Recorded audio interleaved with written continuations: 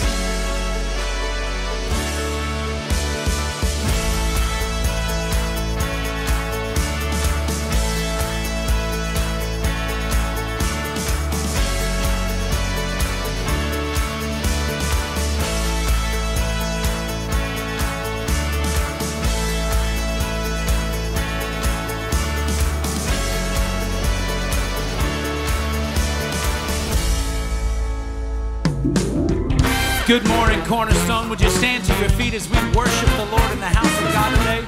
Those of you who are watching and joining us, welcome to church. Let's sing. Your name is great.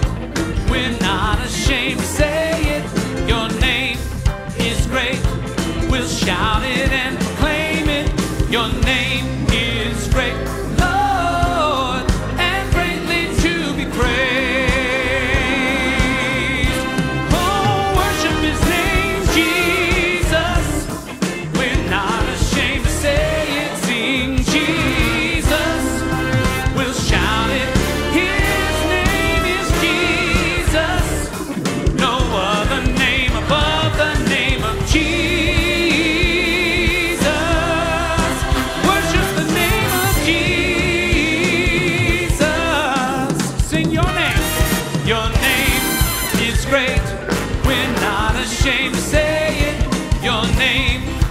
Great, we'll shout it and proclaim it. Your name is great, Lord, and greatly to be praised. Church, lift up that name, Jesus. We're not ashamed to say it. Sing Jesus. We'll shout. His name is Jesus. No other name above the name of Jesus. Oh, Jesus.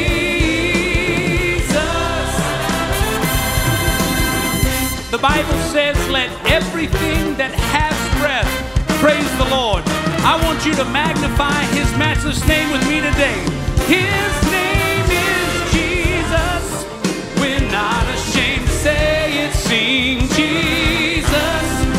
We'll shout it and sing Jesus. No other name above the name of Jesus.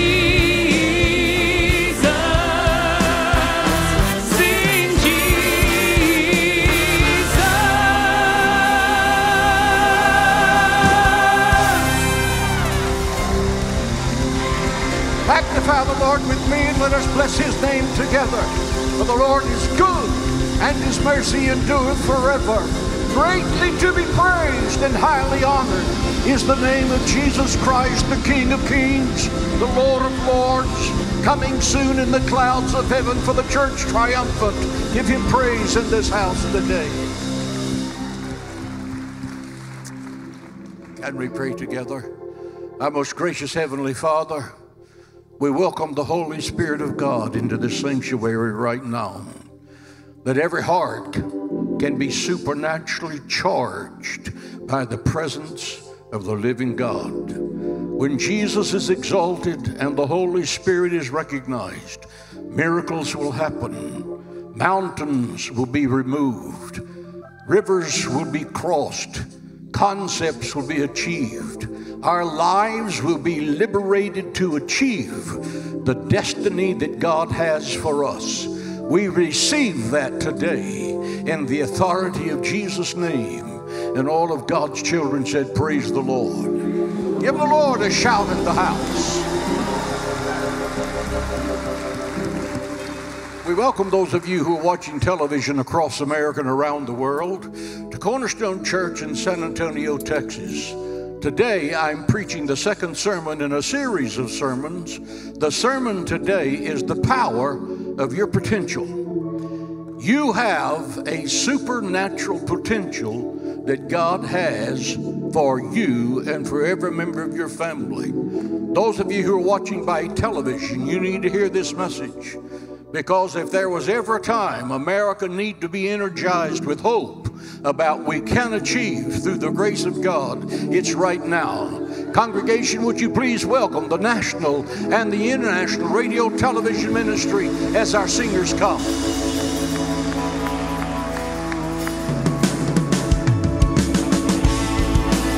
Cornerstone Church, welcome to the house of the Lord. Can you put your hands together with us? Let's celebrate this morning.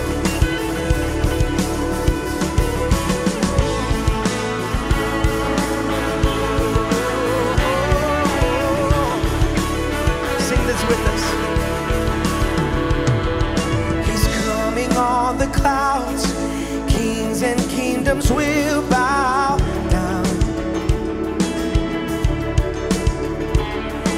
and every chain will break as broken hearts declare his praise.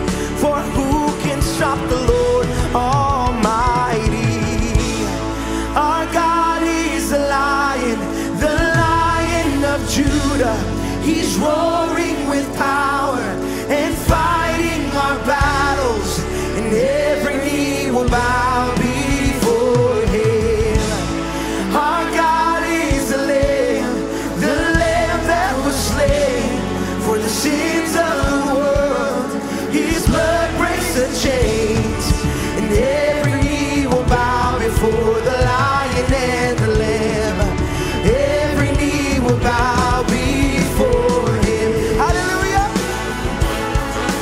Thank you, Jesus. Sing this with us. So open up the gates. So open up the gates. Make way before the King of Kings.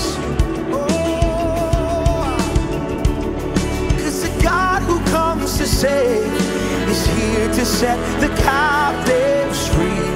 For who can stop the Lord Almighty?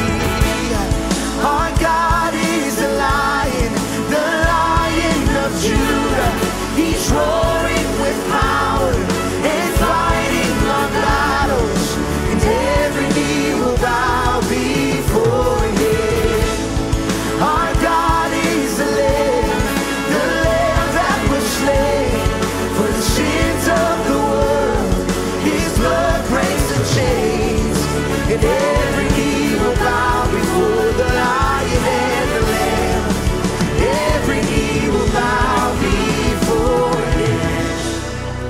Who can stop the Lord Almighty? Who can stop the Lord? Come on, if you believe that, can you sing that out?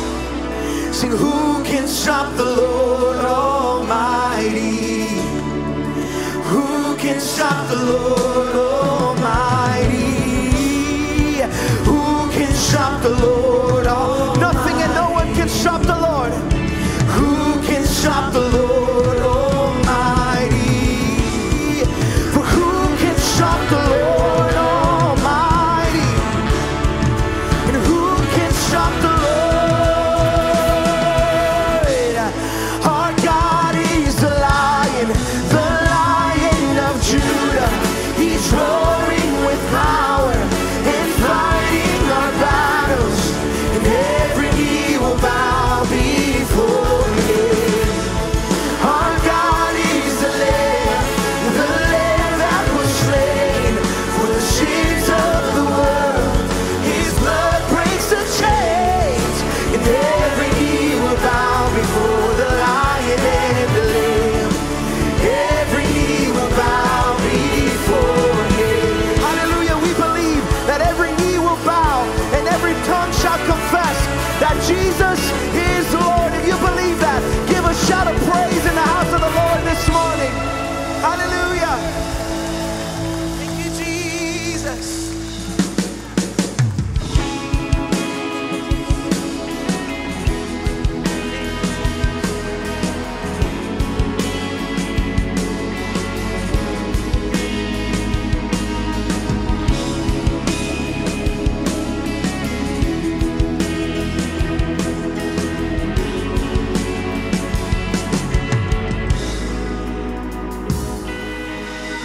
I see the King of Glory.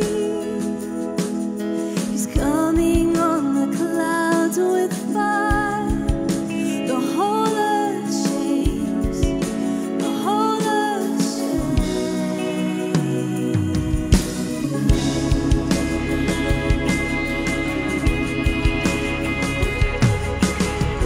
I see his love and mercy washing over all our sin. The people sing, Hosanna, Hosanna, Hosanna in the highest. Hosanna, Hosanna, Hosanna in the highest.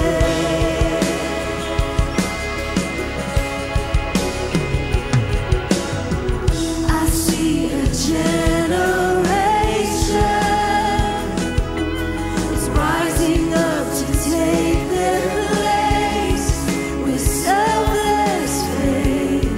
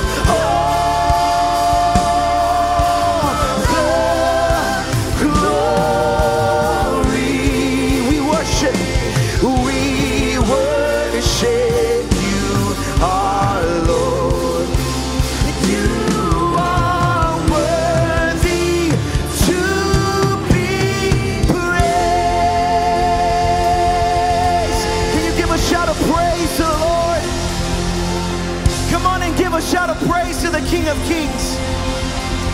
Thank you, Jesus, because you are worthy of all of the praise and all of the glory and all of the honor forever and ever and ever.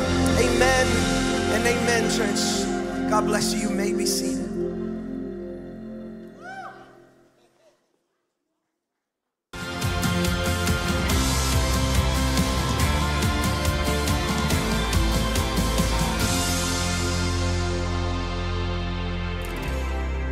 Good morning. I'm Zuleika Trevino, and I'd like to welcome you and your family to our service today. Before our pastors share the word with you, let's take a look at some of the amazing opportunities happening here at Cornerstone Church. Get ready to be inspired and uplifted. These are some of the events waiting for you.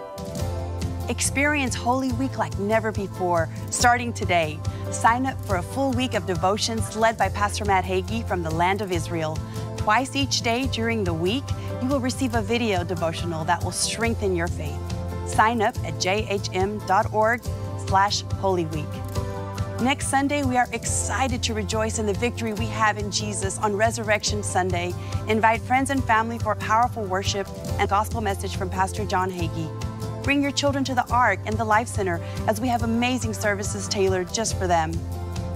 Our annual men's basketball league starting on April 1st is just around the corner. Register as a team of 3 or individually, and we will pair you up with a team.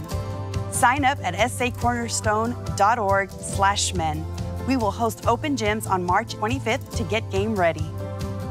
Join us for a day of precision shooting at our 2nd annual CCS Benefit Shoot. Enjoy a thrilling competition as you take on clay targets across the range.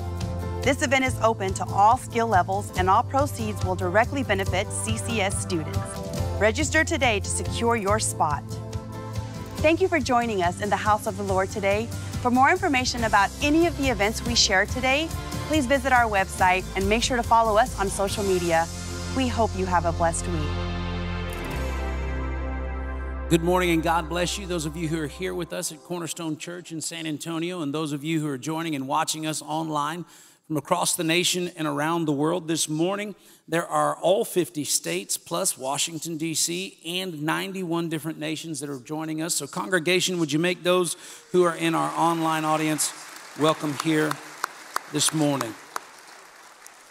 So many things that you got to see that you can be a part of here at Cornerstone Church. I encourage you to find out more by going to our website at sacornerstone.org. One of them is tonight at 6:30. We're going to continue in our evening Bible study and Sunday night experience with the topic, The Road to Resurrection. Last week, why did Jesus have to die? This week, we're going to discuss the significance of his resurrection as we prepare for our celebration service that will be next Sunday morning. 8:30 and 11 o'clock is going to be the times of our Easter services. There will not be any evening service next week. And so if you come to Sunday night next week, we are not raptured, we're just adjourned. And we want to give you the opportunity to celebrate with friends and family over the weekend. And so we'll be hosting services here at 8:30 and 11 o'clock and look forward to seeing you when you have the chance to join us for our victory celebration of the resurrection next Sunday morning. In the month of April, there's 2 events that I want to make mention of. One is going to be happening in the first of the month, the April the 5th, benefit shoot for Cornerstone Christian Schools. This is a fabulous way to not only show support for Christ-centered education, but have fun at the same time. It involves the 3 G's of the gospel: God, grace, and gunpowder.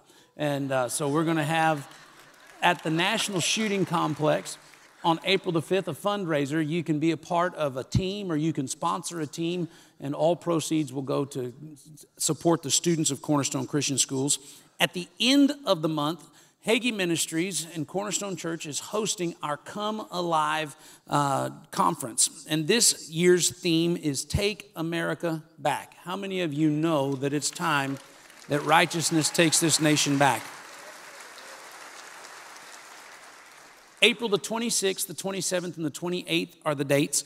Pastor Hagee and I will be among the speakers. Dr. Darius Daniels is going to be here. He's not yet been to Cornerstone Church, but if you have not heard him, you need to hear this man of God. He has an anointing and he's got a brilliant mind, and I know that he's going to share a powerful word with us. Kelly Shackelford from First Liberty is going to be here. Kelly Shackelford is an attorney who diligently works to represent faith-based and First Amendment rights all across the nation. For example, the case that we were talking about in Indiana, where the parents are having to fight to get their child back.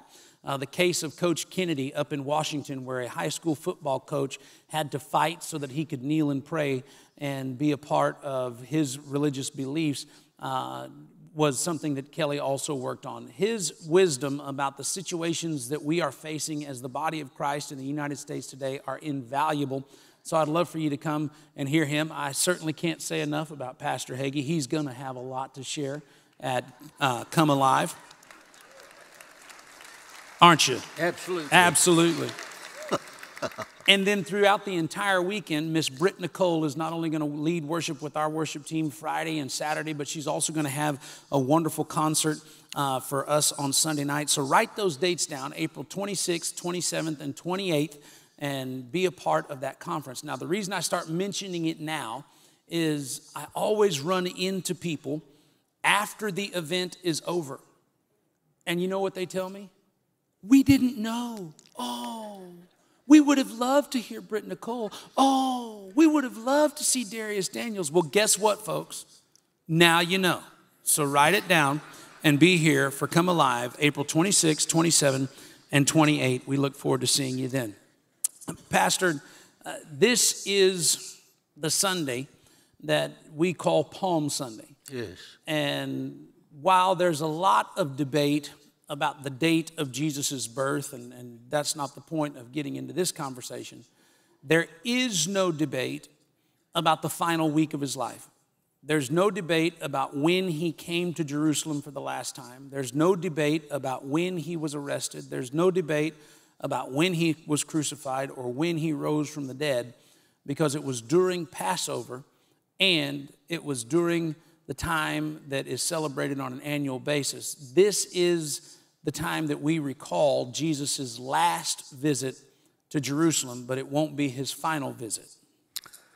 Jesus' entrance into Jerusalem on Palm Sunday was the fulfillment of a Bible prophecy that is the most shocking prophecy in the Bible for its accuracy. I'll reduce 30 minutes into two. On March the 5th, 444 BC, that's before the birth of Christ, when the Persian king Artaxerxes issued a decree allowing the Jewish people to go back to Israel and rebuild Jerusalem. This is in Nehemiah chapter 2. The prophecy was that the Messiah would enter Jerusalem 173,880 days later. Jesus came into Jerusalem on Palm Sunday, exactly on that day. Bible prophecy to the pinpoint prophecy. God's word is true. Amen.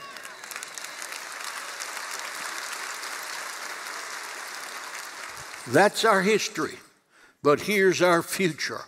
Another Bible prophecy brings Jesus back to Jerusalem, riding a white horse, followed by the angels and the triumphant church as he comes back to the earth to establish his kingdom on the earth. He will first annihilate the armies that have gathered at Armageddon attacking Israel. He is literally going to kill them all. Get a picture of that. And then put his foot on the Mount of Olives. It will split in half, and he will declare himself to be the King of Kings and the Lord of Lords, to rule this earth for 1,000 years.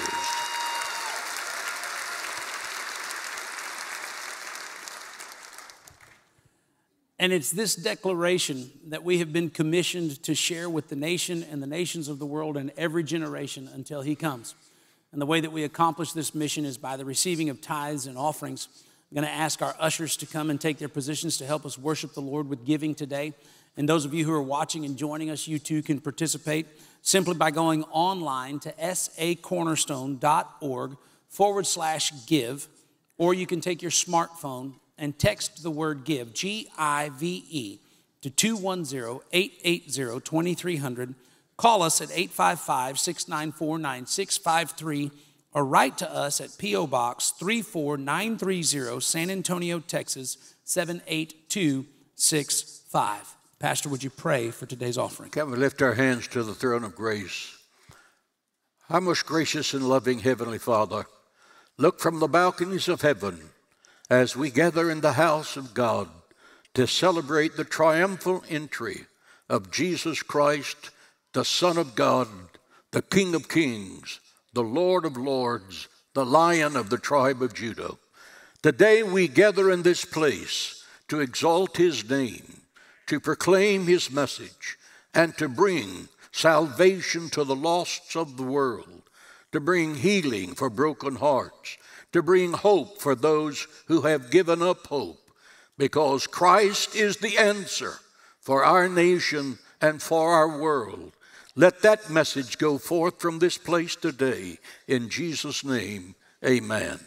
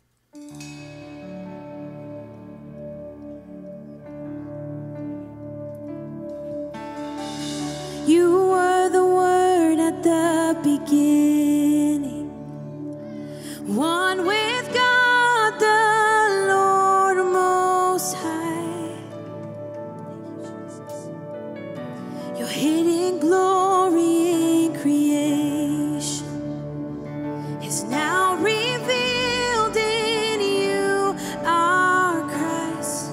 What a beautiful name it is. What a beautiful name it is. The name of Jesus Christ, my King. What a beautiful name it is, and nothing compares to this. What a beautiful name it is, the name of Jesus.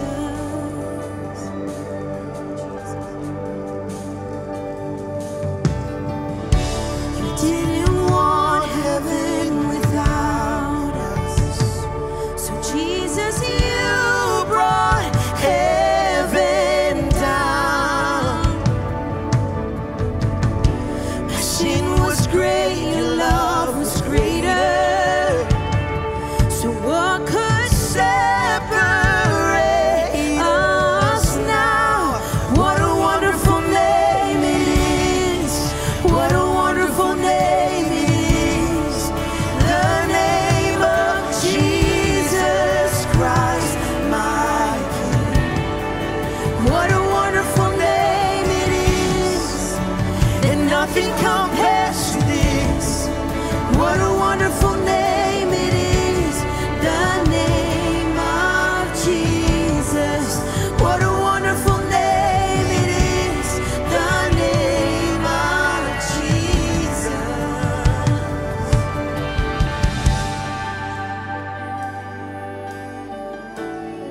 The name of Jesus. Oh, 'cause death could not hold you. The veil tore before you. You silenced the boast of sin and grave. The heavens are roaring the praise of your glory. For you are raised to life again, and you have no rival, and you have no equal.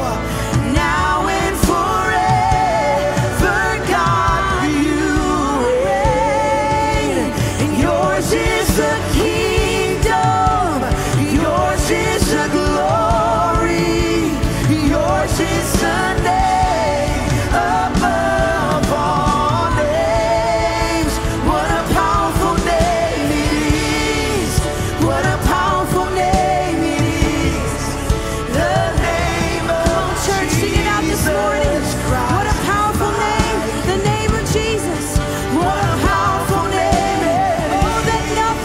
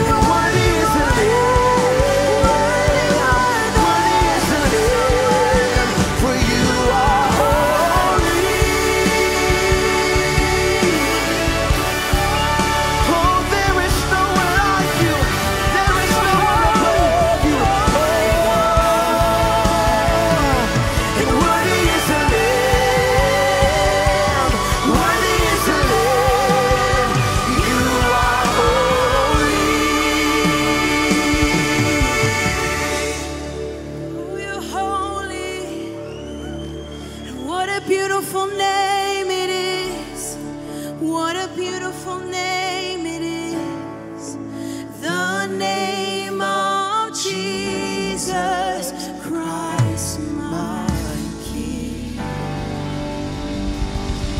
Thank you, Jesus. Thank you, Jesus. Holy, holy.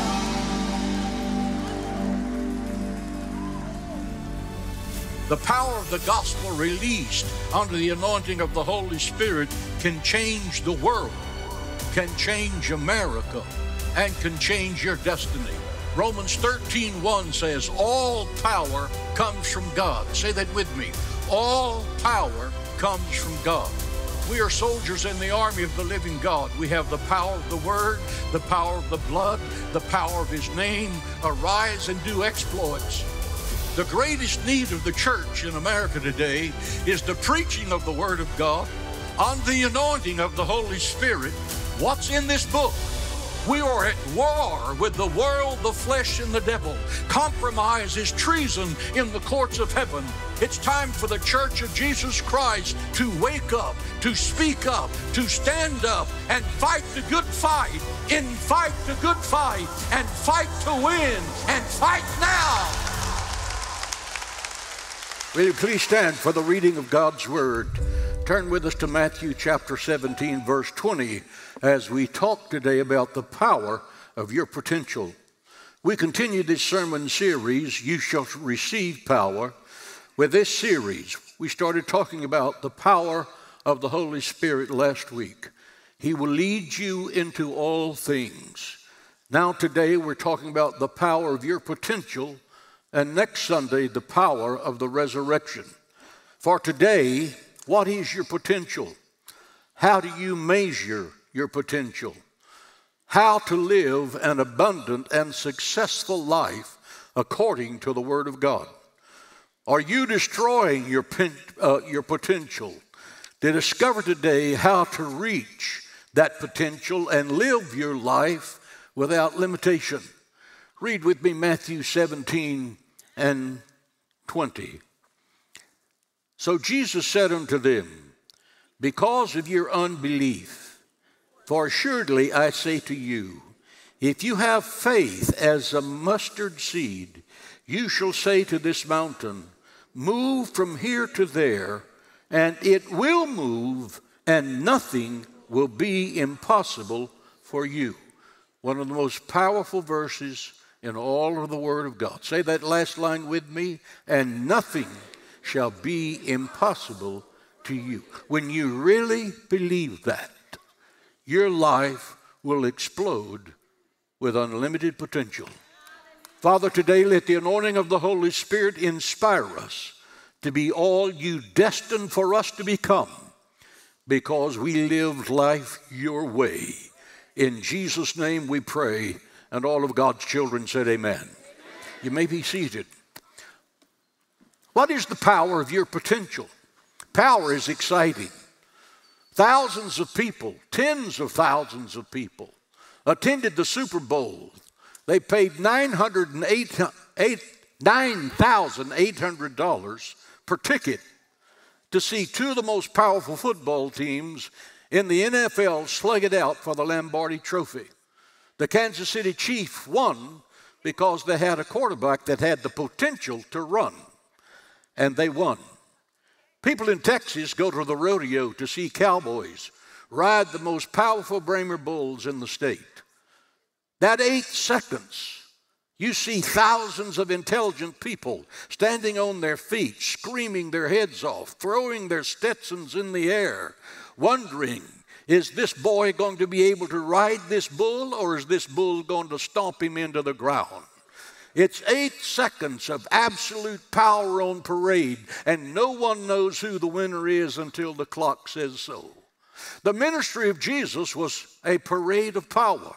When Jesus came to the earth, the masses followed him, not to hear his teaching. There were plenty of rabbinical teachers, but they wanted to see the demonstration of his power, because the world had never seen that.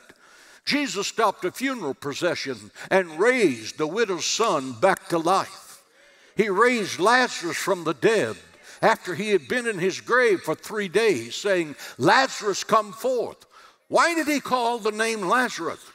Because if he hadn't said Lazarus, every dead person on the planet would have risen out of their grave, because he is the resurrection and the life. He commanded the lame to take up their bed and walk. After being decades at the pool of Bethesda, he turned water into wine at the wedding of his friends. There was enough wine left over as a dowry to the newlyweds. Actually, they were rich because of what he left them.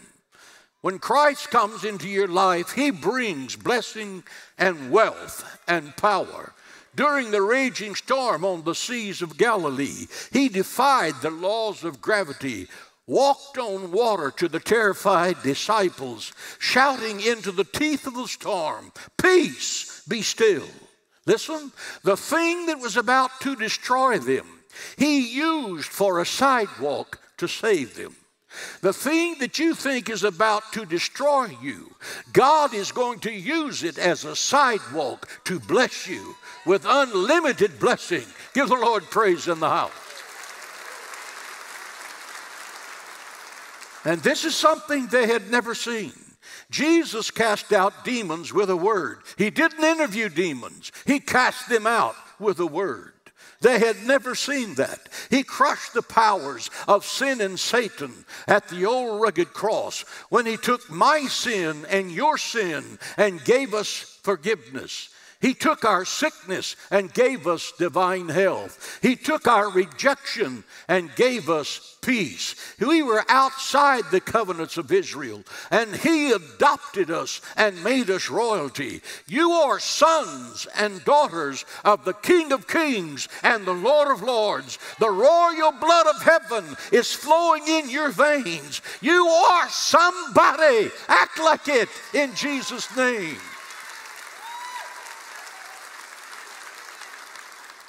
He walked out of his grave on the third day just like he said he would. And I'll tell you next Sunday more about that.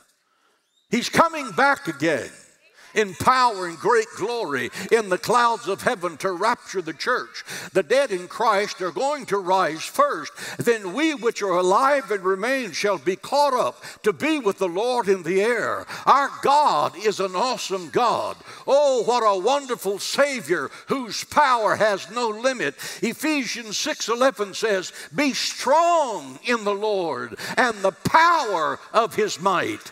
Be strong in the Lord and the power of his might. You have access to that power. Use it in Jesus' name. Give the Lord praise. What is your potential? What is your potential? There's enough atomic energy in a glass of water, science is saying, to drive a battleship around the world 4 times. But the question is, how do you release the potential in that glass of water? According to UCLA's Brain Research Institute, the human brain has the potential to create, store, and learn virtually without limit. Their research concludes that we could, without any difficulty whatsoever, learn 40 languages, memorize a set of encyclopedias from A to Z. That's your mental potential. And I believe at one time it was. Adam in the Garden of Eden had a supernatural knowledge because he was the general manager of the universe. But when he fell because of sin, I think God limited that capacity back to where we are. Listen to this. The English language has over 450,000 words. Linguistic experts estimate that our daily conversations are made up of about 400 words. And the majority of those words are me, my, mine, and I. And why? Why? Why was Matthew's favorite word as a child. Come inside. Why? Shut off the television. Why? We're going to bed. Why? Why? Because I said so.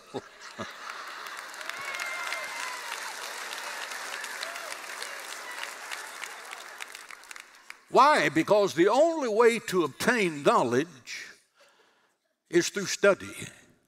St. Paul said, study to show yourself approved. Say that with me. Study to show yourself approved. A workman that needeth not to be ashamed, rightly dividing the word of God. 2 Timothy chapter 2. Study the word of God. Let it come into your life. David said, thy word have I hidden in my heart, that I might not sin against God. Hidden in his heart, I mean, he memorized it. When you really get in a crisis, you don't have time to run home to your library and break out your tape series on faith. You need to have it ready to go. Knowledge is power. Say that with me. Knowledge is power. And the first principle is releasing the potential is to gain the knowledge that's in this book.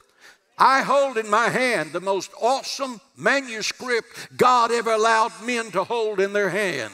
It is the revelation of God's power to use. You should speak it. You should pray it. You should think it. You should live by it. And you will know the unsearchable riches of God to explode in your life. Give the Lord praise in the house.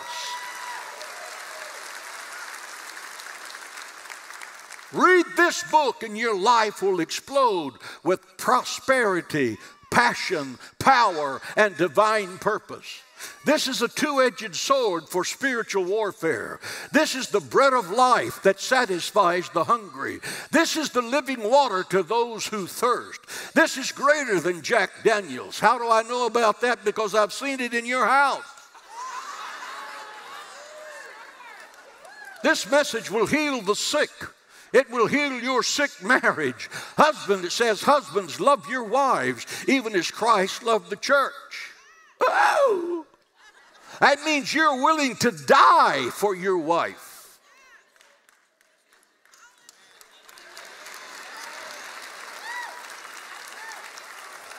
I didn't hear too many masculines amen there. Okay, ladies, and the Bible says, wives, submit yourself to your own husband.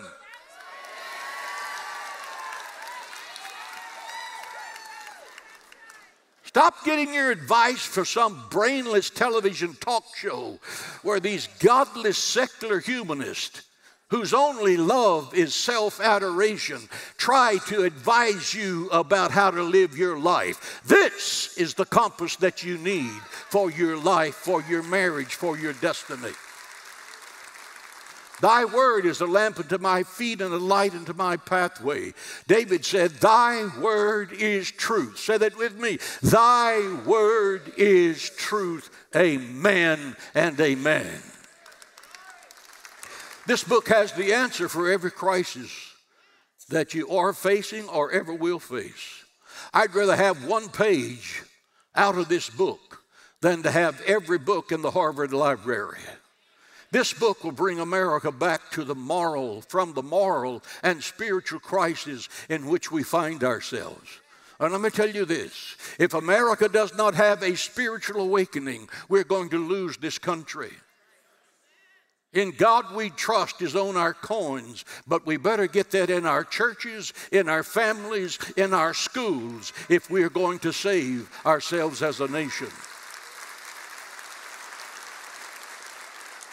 It's impossible for American society to function with boys becoming girls and girls becoming boys. That's witchcraft. It ought to be stopped and stopped immediately.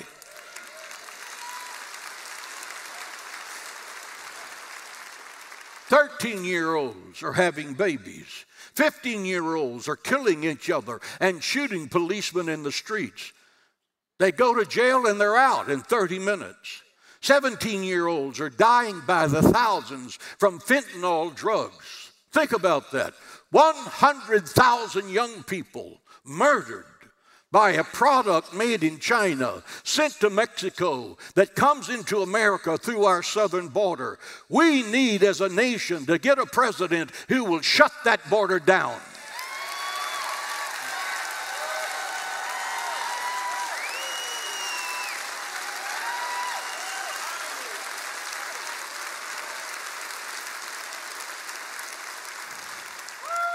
This is an educational fact. 18-year-olds are getting high school diplomas that can't read to the 3rd grade level. Our public schools are the laughing stock of the world. The answer is give the parents the right to choose for their children where their tax dollars should follow that child and watch the schools improve. The Bible says righteousness exalts a nation, but sin is a reproach to any people. When the righteous are in authority, the people rejoice. When the wicked rule, the people mourn. America is in a state of mourning. We are in a state of mourning. What we need is a spiritual awakening, a return to righteousness. Righteousness exalts a nation, but sin is a reproach to any people. Give the Lord praise in the house.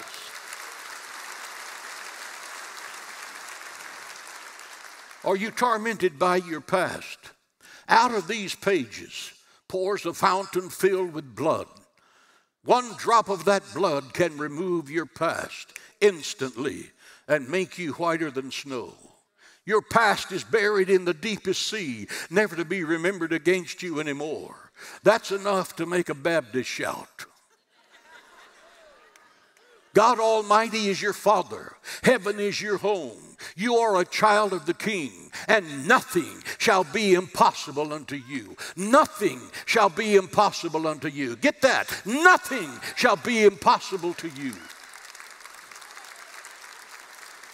What is your potential? An American Indian tells about a brave who found an eagle's egg and put it in the nest of a prairie chicken. And the eaglet hatched with a brood of chicks and grew up with him. All his life, the eagle, thinking that he was a prairie chicken, did what the prairie chickens did. He scratched in the dirt for seeds, for insects to eat. He clucked and cackled. He flew only briefly because that's only what he had seen others do. After all, that's how prairie chickens were supposed to fly, just a very short distance. Years passed, and the earthbound eagle grew into full maturity. One day he saw a magnificent bird flying in the heavens, absolutely effortlessly, flying with a graceful majesty of power on the currents of the wind. It soared with scarcely a beat of its powerful wings. And he said to the other chicks around him, "What a beautiful bird." That bird, and the chicken said, "That bird is an eagle, but don't you ever think that you can ever be like him." So the eagle, never giving it another thought, died scratching in the dirt for worms when he had the ability to fly in the highest heavens because he denied his potential based on his environment and what he was around. The greatest tragedy in life is not death, but life that fails to reach its divine purpose. Think about that. You're scratching in the dirt when you could be flying on the wings of faith into the face of God and know joy unspeakable and peace that surpasses understanding. I want to give you 5 rules of a great life. I want you to listen very closely. 1, make peace with your past so you won't destroy your future. Don't be pushed by your problems. Be led by your dreams. Secondly, the only person in charge of your happiness is you. The Bible says, "This is the day the Lord hath made. Let us rejoice and be glad in it." Say it. Let us rejoice and be glad in it. How much you don't know what's going on in my life? Grow up. Live in this book.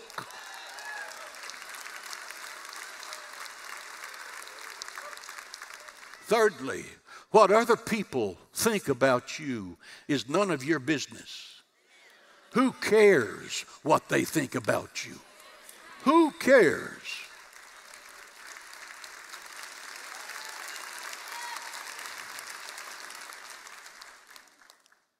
There's a Bible verse that's always been a comfort for me. It says, "Beware when all men speak well of you." That has blessed me for many, many years. Virtually every decision you make, there's a committee of doubters, filled, anointed of God, to come and spread that doubt through your mind. When God gives you the commission, stay focused and get there. Don't compare your life Don't compare your life with others. Comparison is the theft of joy. St. Paul says in 2 Corinthians chapter 10, those who compare themselves by themselves are not wise. Paul is being very kind. Those who compare themselves by themselves are simply stupid. Why? Because we were all created in the image of God with a divine purpose. We're not all equal. Some of you, God bless you, are beautiful people. You could wear a toe sack and look good. And then some of us didn't make that cut. We just have to work at it. God bless us all. Smile. 5, smile and embrace joy. You don't own all the problems in the world. The Bible says, casting all your care on him, for he careth for you. Why are you carrying all those emotional burdens? Throw them on him. Cast it on the Lord. Optimism is the faith that leads to achievement. Believe that you can and you will, but you must have faith in God to practice the principles of truth in this book. There's a difference between having a great living and having a great life. Some of you in this room and many of you watching by television, you have a great living, but you have a tormented life. You don't have peace. You don't have joy. You have no hope for the future. Life, you're living a life without love, an endless treadmill of suffering. There's a difference between having a great living and having a great life. When Elvis Presley was at the peak of his career, his manager, Colonel Parker, arranged for me to meet and talk with him in his hotel room here in San Antonio. Elvis had everything that a man could possibly want. He had luxury cars, he had jets, he had diamonds, he had fame. He had the applause of millions of people. His telephone was covered with gold. Yet when I spoke with him, I've never met a more lonely person. He was a good person. The world loved his music. Well, maybe some Pentecostals didn't, but the world loved his music. He had a great living. And when we finished our conversation, he took my hands and said, "Pastor, would you pray with me?" And I assure you, God heard our prayers. He had a hurting heart and a lonely life. What kind of life do you have? Are you lonely? You feel without purpose? You're frustrated? You're chasing illusions that never materialize? Your home is in crisis. Your marriage is a war zone. Your business is falling apart. Depression follows you like a black dog. Hear me. You're not living up to your potential. God has made it possible for you to have peace that surpasses understanding, joy that is unspeakable and full of glory, to have unconditional love, for God so loved the world that he gave his only begotten Son, and that includes you. And if God loves you, quit whining about the people who don't love you. That's enough.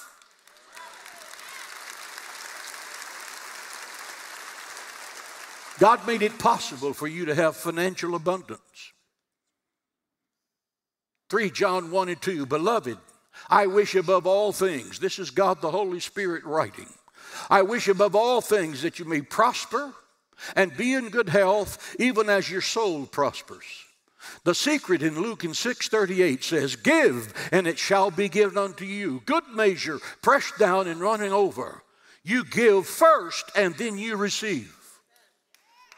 You give first, and then you receive.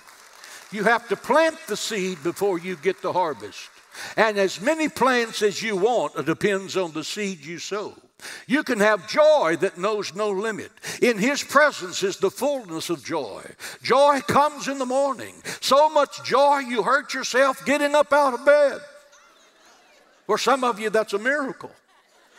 God's joy is greater than the trial you're going through. God's presence is greater than the people that are disturbing you. God Almighty will give you confidence in a world that's coming apart. David said, yea, though I walk through the valley of the shadow of death, said with me, I will fear no evil, for thou art with me. If God is with you, live it up. Be happy, filled with joy, overcome, reach your potential. Then comes Jesus of Nazareth saying, I will never leave you nor forsake you, even to the ends of the earth. Your mother or your father may forsake you, but I will not forsake you. I will walk through the water, and the water won't drown you. You can walk through the fire, and the fire won't burn you. You are mine, and hell cannot touch you. No man can take you out of my hand, because you are my child, and you will accomplish your destiny if you keep your eyes on me. If you listen to me, then we will fulfill your destiny together. It will happen. Give the Lord praise in the house.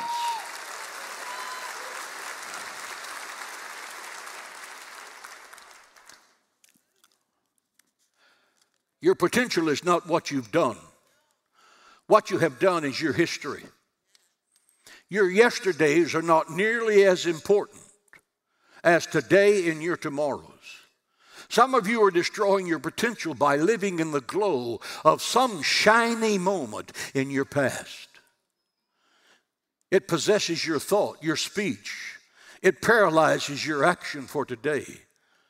If you're a salesman, if you broke all records selling last year, forget it. Forget it as quickly as you can, because you can flat starve to death remembering how wonderful you used to be.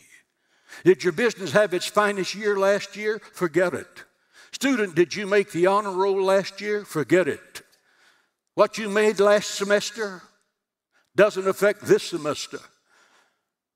If you made the all-star team, forget it as quickly as you can. This is a new year. It's a new beginning. It's over. You can starve to death and go broke remembering how great you used to be. Your potential is the business you can do but haven't done. Your business is the grades you can make but you haven't made. Your prosperity is the dream you dream about that hasn't happened. The promotions that you are capable of getting, you haven't gotten. The souls you can win but you haven't won to Jesus Christ.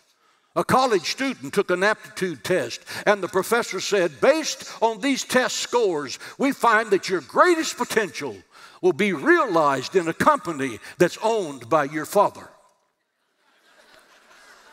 Think about it. I'm weary of hearing God's children say, I don't have much potential. What I see is that eagle scratching around in the dirt, cackling with prairie chickens. Little is much when God is in it. Little is much when God is in it. Every seed has the potential of a forest. Every fish has the future of a school of fish. Every bird can produce a flock of birds. In every cow there is a herd. In every man there is a nation. Abraham birthed a nation. Bethlehem's manger was not the Marriott, but what happened in Bethlehem's manger shook the world. It shook the world. The stone that killed Goliath was small, but it changed the destiny of the world. God said to Abraham, I will make of you a mighty nation. In God's calculation, one equals many, little equals much, small equals great, less equals more. The fact that you were born is proof that God put you on this earth with the potential to accomplish something that no one else has. You should fulfill that destiny.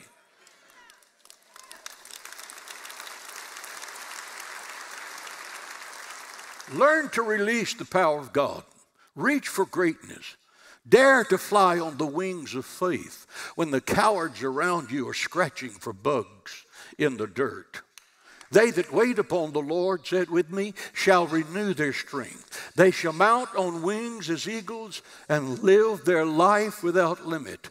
Do it in the name of Jesus. Nothing is impossible. Nothing is impossible. Nothing is impossible to you. Give the Lord praise in the house.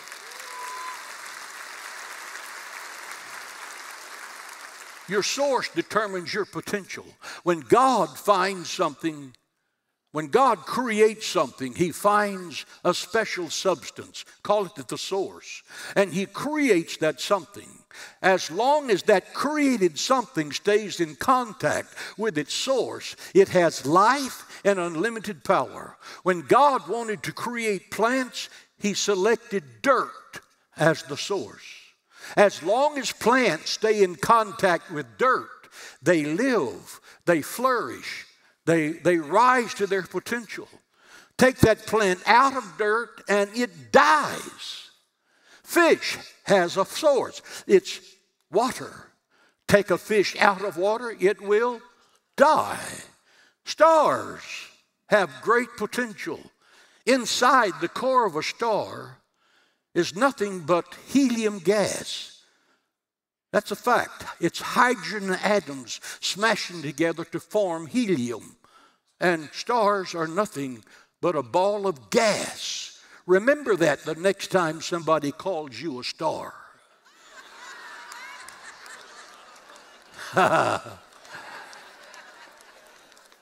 Let's talk about you. When God created you, He created you out of dirt and placed His Spirit in your clay temple. You came out of God. God is your source. In Genesis, God said, let us make man in our image. As long as you stay in contact with your source, the life of God can explode through you. Rooted and grounded in God and in His Word, you have the power to lay hands on the sick and they shall recover. You don't have to go to a healing crusade for God to heal somebody. If somebody is sick in your family, you pray for them.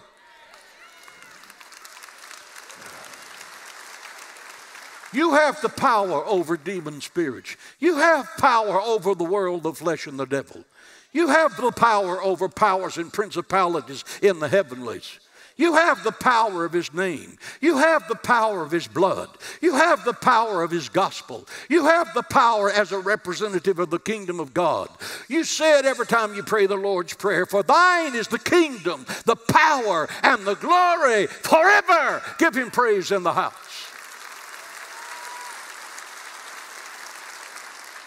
Consider your potential in God. He has given us dominion over the earth. He has made us to be kings and priests. Get a hold of that. You are heirs and joint heirs with Jesus Christ. The Holy Spirit dwells in you to show you things to come. And Paul said the things to come are so overwhelming. The half has not entered into the minds of men what God has prepared for His own. You are created a little lower than the angels. Angels go before you and behind you. The Bible says He will give His angels charge over you. Every believer has the right to believe that he has at least 2 angels. He will give His angels charge over you to protect you in all of your way. I think I've probably worn out my 2 angels. They're asking for relief. The God of Abraham, Isaac, and Jacob is your Father. No limitation is yours. God is the glory. As a Bible-believing Christian, you are awed by the standards of the world. You feel supreme love for someone you've never seen. That would be Jesus Christ. You talk to a God you can't touch. You empty yourself in order to be full. You decrease that He may increase. You go down in order to get up.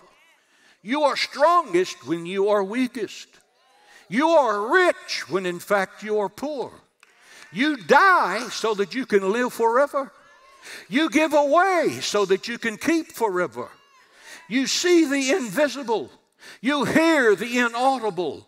You know the unknowable, because you are sons and daughters of the Most High God. Glory, glory, glory. Brother, it's enough to make a Presbyterian shout.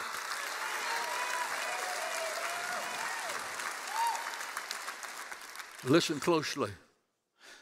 A plant must stay in contact with dirt to live. A fish must stay in contact with water to live.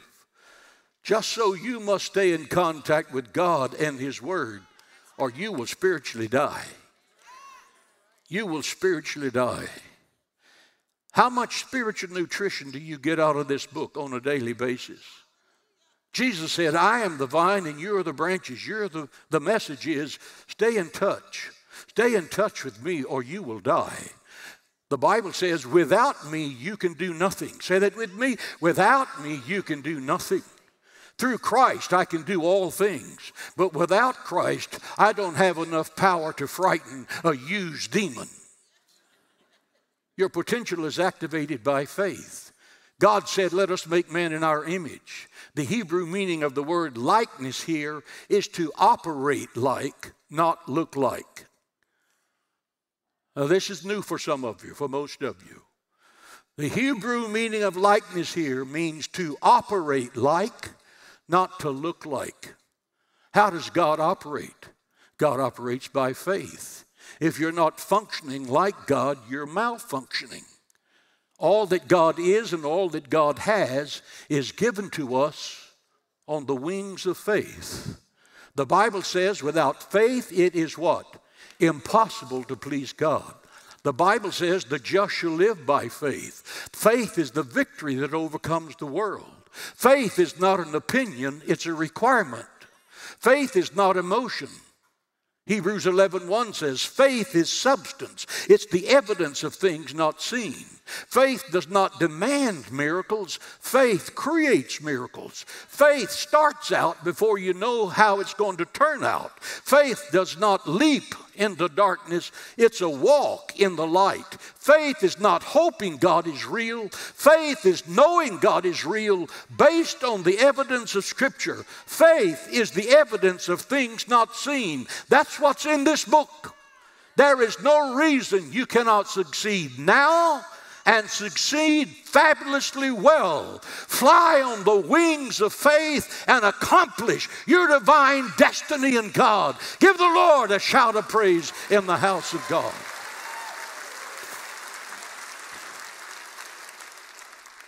God created you with the potential to enjoy life at its very best. If you're not, it's not God's will.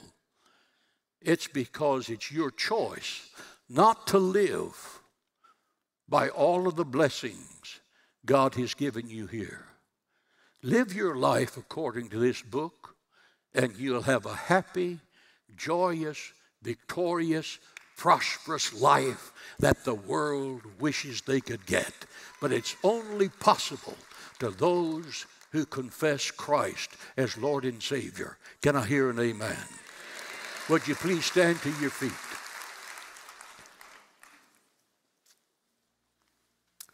How many of you in this room can say, Pastor, I know I'm not living up to my potential. And from this day forward, I want to forget what other people are thinking about me and saying about me and focus on what you want me to accomplish. Secondly, I have a great living, but I'm not happy. I have little or no peace. Life has little direction. My marriage is in trouble. My children or grandchildren have gone astray.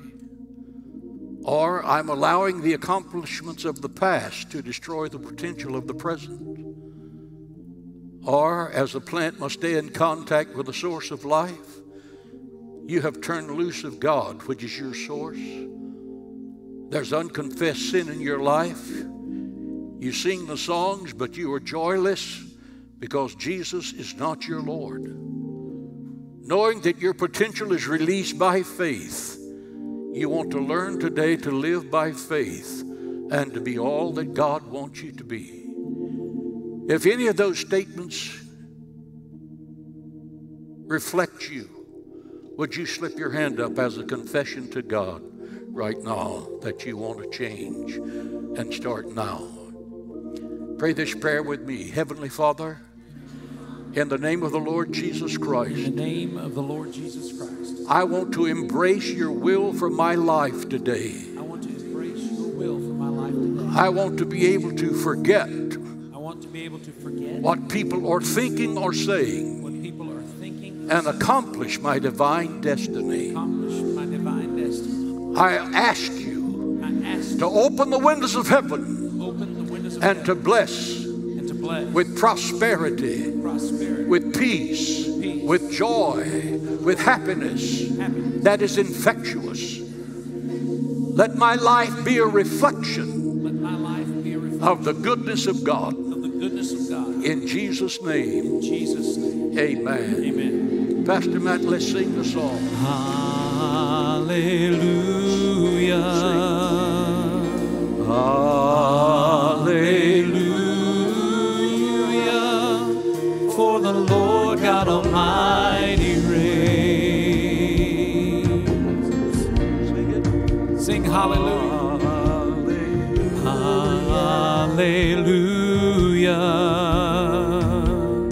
Hallelujah.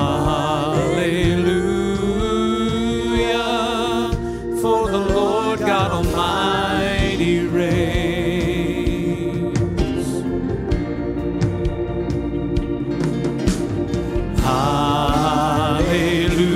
Hallelujah. Holy, holy are you, Lord God Almighty. Worthy is the Lamb, worthy is the Lamb, for you are holy, holy are you, Lord God Almighty.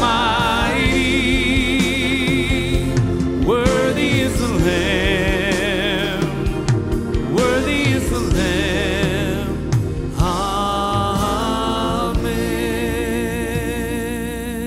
Amen. Lift your hand for the blessing. And now may the Lord bless you, and may the Lord keep you, and may the Lord make his face to shine upon you, and may the Lord richly bless you. May you leave this assembly today to accomplish the divine purpose that God has given you to reach the potential you have to bless your family, to bless the body of Christ, to bless the world with a light that glows with the presence of the living God. Receive the peace of Jesus Christ. Reject everything that tries to destroy that peace. Walk in the confidence that you are the property of heaven, that God's angels surround you as you walk, and your destiny is going to be accomplished because God is with you. Receive this blessing in Jesus' name. Amen. Give the Lord a shout of praise in the house of God for this message. Amen.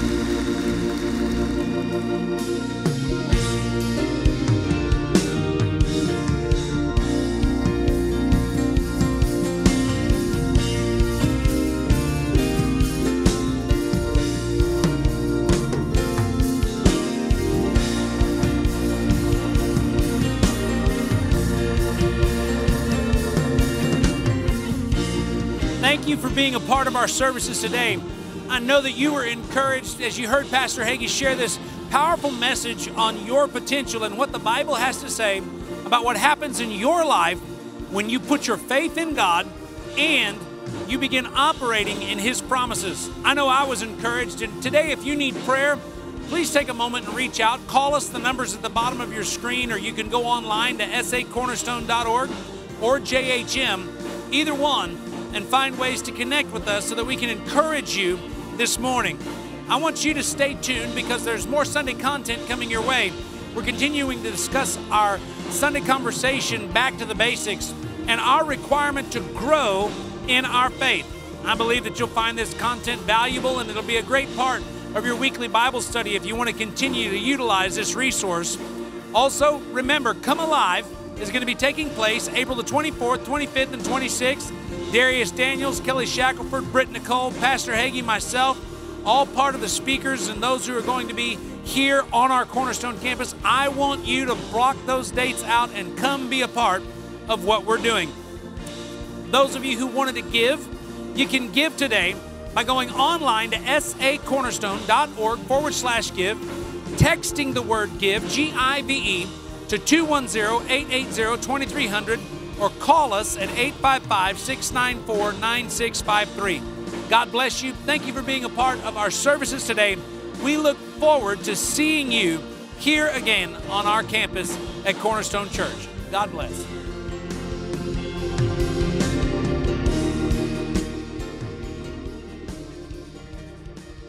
God.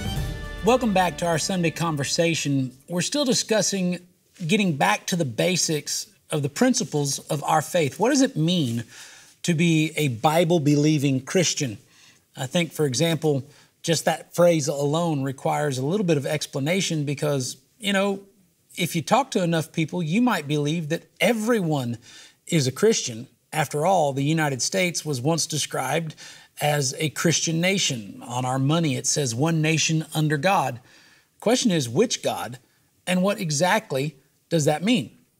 So, whenever we talk about being a Bible-believing Christian, what we're saying is that you are a person who actually considers the Word of God to be the authoritative voice of the Lord provided to us by the Holy Spirit as described in the Bible. Not only do you believe that this is the Holy Spirit-inspired Word of God, but you read it, you obey it, and you believe it. So, when we read Hebrews chapter 6, there it says, leaving the discussion of elementary principles of Christ, let us go on to perfection, not laying again the foundation of repentance from dead work and faith toward God. That would be the conversation that we had in the previous two lessons about not only the nature of salvation, but the benefits of salvation. And then he presses on to say, and the doctrine of baptisms. Now, first and foremost, pay close attention to the fact that Paul didn't write in Hebrews chapter 6, baptism, single. He said baptisms, plural. And this word baptizo in the Greek doesn't mean necessarily to just be dipped in water, but it means to live a life that is immersed. And many times, when you look in the Bible, there are ways that people were immersed into, for example, the baptism of repentance. That was one immersion. Jesus Christ said that you would be baptized with fire. What does that mean? How would your life be immersed in fire? Was it a fire of judgment? Was it a fire of purification? That there was a baptism of suffering, that there was a baptism in the Holy Spirit. All of these baptisms describe moments in your life that you are immersed in a very real situation, and when you come out, you're different. But let's begin this discussion of baptism, talking about what most people consider the most common baptism, because after all, you'll hear people often discuss, I've been baptized in the church, and state it as if that alone was sufficient for all of the things in their life to be in proper order in not only their earthly life, but in their heavenly relationship with God. So when somebody asks you, have you been baptized? I think it's important for you to understand what the Bible has to say about it. For example, who gets baptized? What is the purpose of a water baptism? When should you be baptized? Where should the baptism take place? Or why do it at all? In the last two lessons, we dealt with what the Word of God has to say about the foundation of salvation. One, the need for it. all have sinned. The wages of sin is death. And then the benefits of salvation. So it's a very natural progression to go from the topic of salvation to water baptism. Because if you believe what the Bible says, then you'll understand that this verse here in Mark chapter 16, beginning at verse 15, helps us recognize where the concept of the requirement comes from. Mark chapter 16, verse 15, this is Jesus speaking. He says, "Go into all the world and preach the gospel to every creature." Now, this is obviously something that's echoed in every one of the gospels, and we call it the commission. But then in verse 16, it says, "And he who believes and is baptized will be saved, but he who does not believe will be condemned." Now, notice here it says, "And he who believes and is," it does not say water baptized. It says, "He who believes and is baptizoed." Again, that's the Greek word for baptism that we use as a transliteration. But what it means is an immersion. It means that you are saturating your life in Christ. The qualifications for Mark 16, believe and be baptized, will be saved. That salvation means you go to heaven, but it doesn't necessarily mean you get wet. You've heard Pastor Hagee say, water won't save you. If water could save you, some people need to be staked out in deep water overnight. That's a quote from his sermon that I've heard since I was a child. It's not the function of water baptism. It is the immersion of your life, heart, soul, mind, and body into living for Christ.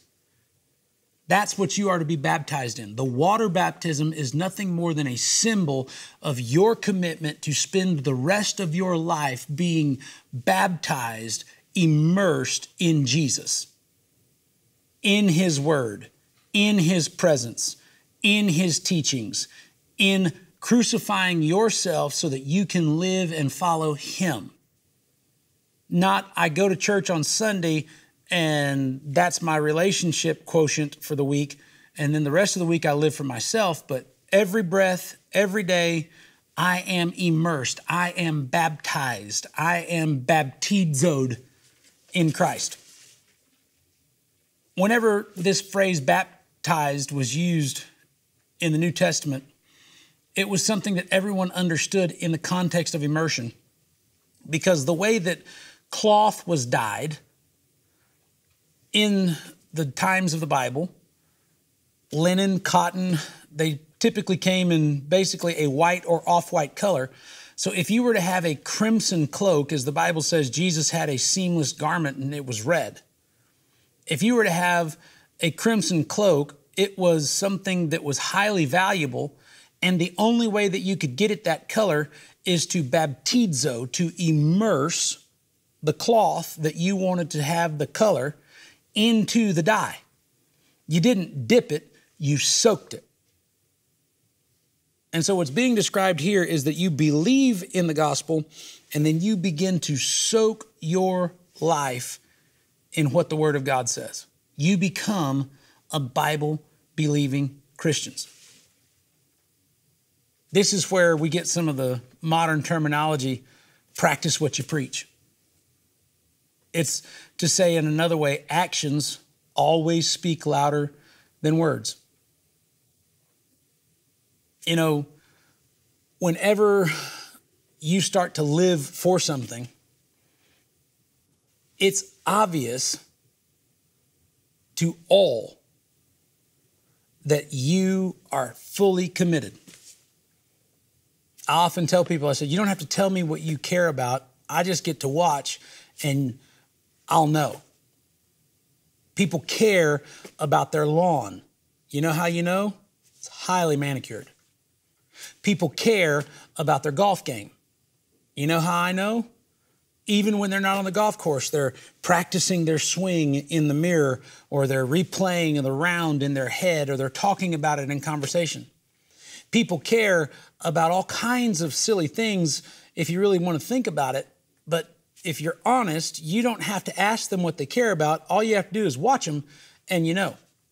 When you live a life immersed in Christ, people care and understand what you care about because they see the fruit of your life. The Bible says a tree is known by its fruit. It's not known by its leaves. It's not known by the size of its trunk or its branches or the height or the width. It's known by its fruit. I know that some of the sweetest tasting fruit that I enjoy comes off of a peach tree. I love Fredericksburg peaches here in the Texas Hill Country every spring. But I promise you this, nobody has ever walked by a peach tree and said, what a majestic tree. They appreciate the fruit, but the appearance of it's not all that much, not compared to an oak or a sequoia. So when people look at your life, they can tell by the fruit of your life whether or not you have immersed your spirit, your heart, your soul, your mind, your body into the Word of Jesus Christ. This is the water of the Word. The water that's in the baptismal is important for symbolic reasons, but this is the water that your life is supposed to be baptized in. So let's answer this question. Who gets baptized? Well, if it wasn't important, Jesus wouldn't have done it. Sometimes people hear, well, you're saying, that if we immerse our life in Christ, that we don't have to get water baptized. I believe what the Bible says, looking unto Jesus, the author and the finisher of our faith. What did Jesus do? Jesus went down to the Jordan River and he was baptized by John the Baptist. And John the Baptist told Jesus, you shouldn't be baptized by me. I should be baptized by you. And Jesus told John the Baptist, I'm doing this in keeping with all righteousness. Jesus said to John, I'm doing this because it's the right thing to do.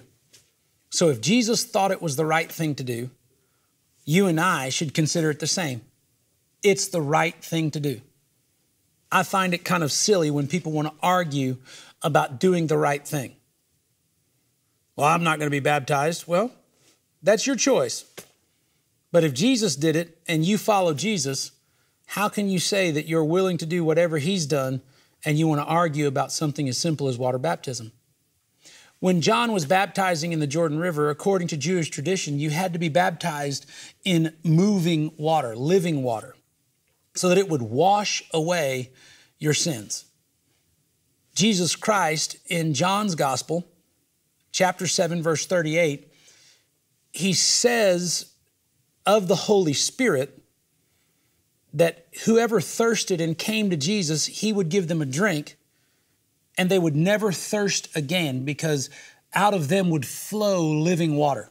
It would be a source that was constantly being refreshed. What he was saying is, if you immerse your life in me, I will always refresh you. The Spirit of God will bring you the promises of God. We talked about the benefits of salvation. It's the Holy Spirit that reminds you of your benefits.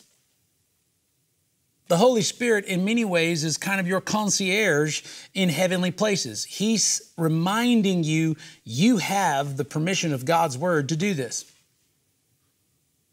When Christ spoke of the living water in John chapter 7, it was a foreshadowing of the ultimate purpose that he served here on earth, to usher in the power of his Holy Spirit into the lives of those who were believers, so that they could live their life immersed in his promises, immersed in his power, baptized. Why does Hebrews chapter 6 talk about baptisms? Because this is more than just water. I really want to take a moment and, if you would, imagine with me a river of water, the Jordan River, and there's John the Baptist, described as a wild man with a long beard and unkept, a man of the wilderness. And here comes Jesus, the sinless Son of God. And he walks into water that symbolically has been washing the sins of mankind off all day long. It's not clean water. If you've ever been to the Jordan River or you've ever seen it, it's not the most pleasant sight. It's significant from a biblical perspective, but in terms of geography, it's not much to look at. It's kind of a muddy creek.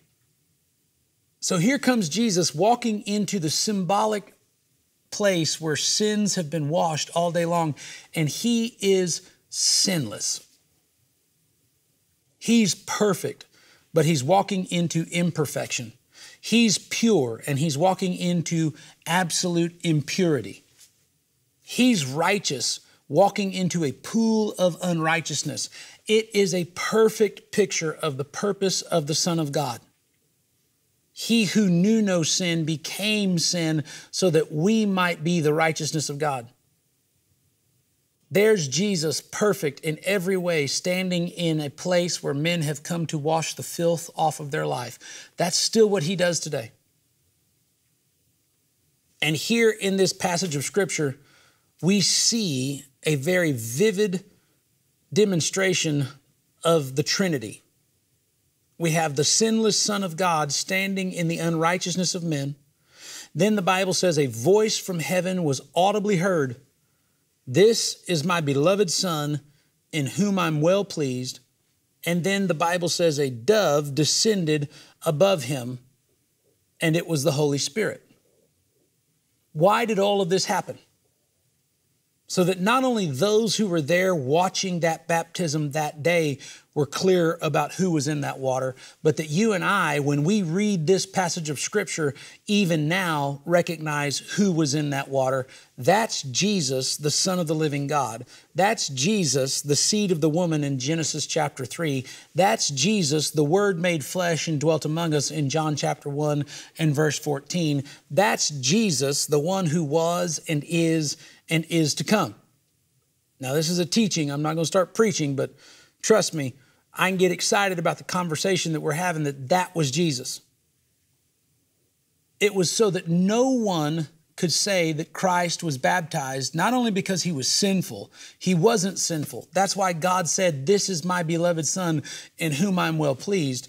But it was also so that no one would be able to deny that this was no ordinary man standing in that water.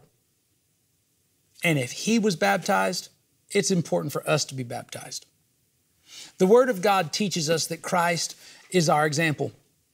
Not only was he an example in baptism, he was an example in prayer. He was an example in fasting. He was an example in giving. He was an example in kindness. One of the most important verses to the New Testament church is be kind one to another, forgiving one another, just as God in Christ Jesus forgave you. It was the kindness and the willingness of Christ to forgive us that is our example in how we should treat and forgive others. When your life is baptized, immersed in the Word of God, you'll find the power from the Holy Spirit that you need to live your life as a child of God. So that just like God on the day of Jesus' baptism said, "This is my beloved Son in whom I'm well pleased," when you stand before him as a redeemed child of God, an heir and joint heir brought near by the blood of Jesus, you'll also get to hear, "Well done, my good and faithful servant, enter in to thy rest." Thank you for joining us for this Sunday conversation. We're going to continue discussing the baptism that the Bible speaks of, not just who gets baptized, but why do you get baptized, when and where, and for what reason. I hope you'll join us next week as we continue to discuss the very Bible basics that build our faith each and every day. Sometimes we get so caught up in the busyness of the day-to-day that we forget to do the simple things in life, such as exchanging a friendly greeting with our neighbors. It is time to be God's love in action, like the Good Samaritan. We are called to love our neighbors as ourselves. Does your life reflect His truth? We are called to be salt and light. Our actions and lifestyles need to reflect the light of Jesus to those around us. We are a living testimony of God's goodness. If we are not shining God's love on those around us, then who will they turn to? This month, with a special gift of any amount to the ministry, we'll send you a special Not by Bread Alone salt box. For your generous gift of $250 or more, we'll also send you a signed copy of Diana Hagee's commemorative cookbook, Not by Bread Alone, accompanied by an apron, cookbook stand, dish towel, and salt box. This set makes a special gift for a loved one. We are called to love our neighbors as ourselves. Call the number on the screen or go to jhm.org/bread. Hi, I'm Kendall Hagee. Thank you for connecting with us today. God bless you, and we pray that you'll join us again next week.